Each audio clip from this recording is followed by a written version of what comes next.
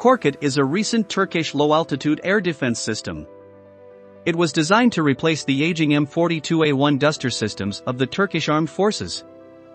Its main role is to protect mobile combat units against various air threats. Production contract for this self-propelled anti-aircraft gun, SPAG, was signed in 2016. First serial Korkut systems were delivered in 2019. The Korkut is jointly produced by Aselsan and FNSS. Though production numbers are rather humble. By 2020 only 13 of these systems were delivered to the Turkish Armed Forces. This Turkish artillery system saw action in Libya. The Korkut was designed to protect mechanized troops and mobile combat units, as well as key installations against various air threats. It can be used against hostile helicopters, UAVs and ground attack aircraft. It can also engage air-to-ground missiles and cruise missiles. The Korkut also has a secondary capability against various ground targets and infantry in buildings. It can easily destroy most lightly armored vehicles, such as armored personnel carriers, most infantry fighting vehicles, self-propelled artillery systems, trucks and so on. The Korkut has an unmanned turret, armed with two Oerlikon KDC-02 35mm cannons. These are license-produced in Turkey by MKEK. Guns are fully stabilized, so this SPAG can fire on the move.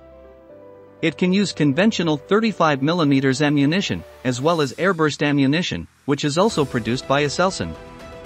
The use of airburst ammunition significantly improves effectiveness of this system. Maximum range of fire is 4 kilometers. Maximum rate of fire is 550 rounds per minute for a single gun. This air defense system uses a linkless ammunition feed mechanism. It allows to load 2 different types of ammunition at the same time. It takes less than 15 seconds to change the type of ammunition being fired. A total of 400 rounds of ammunition are carried for both guns. The Korkut uses a tracking radar and electro-optical sensors including TV camera, thermal camera, and laser rangefinder to detect and track the air targets. The Korkut is based on an ACV-AD, also known as ACV-30, armored tracked chassis, provided by FNSS. It resembles that of the U.S. Bradley IFV. Its armor provides protection for the crew against small arms fire and artillery shell splinters. There is an NBC protection system for the crew.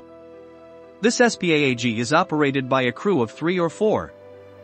Vehicle is powered by a diesel engine, developing around 600 horsepower. It is mated to an automatic transmission. There is an auxiliary power unit, which powers all systems when the main engine is turned off. This combat vehicle is fully amphibious. On water it is propelled by 2 water jets. A battery includes 3 Korkut self-propelled anti-aircraft vehicles and Korkut KKA command and control vehicle with integrated search radar. This command vehicle is based on the same FNSS ACV-AD tracked armored chassis. It can detect air targets at a range of up to 70 kilometers. It has an integrated friend or foe identification system and coordinates operation with higher echelon air defense units.